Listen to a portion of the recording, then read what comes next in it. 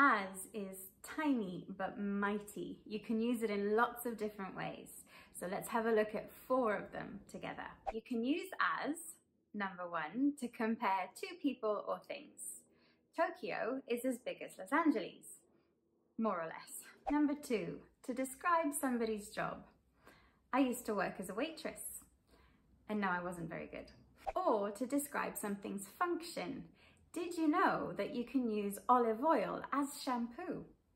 Me neither. Number 3, to say that something happened at the same time as something else. You rang me just as I was texting you. Number 4, to give a reason, like because. As the sun is shining today, I think I might go for some fresh air after this. And as you have hopefully been learning something new, why don't you practice one of these in the comments now?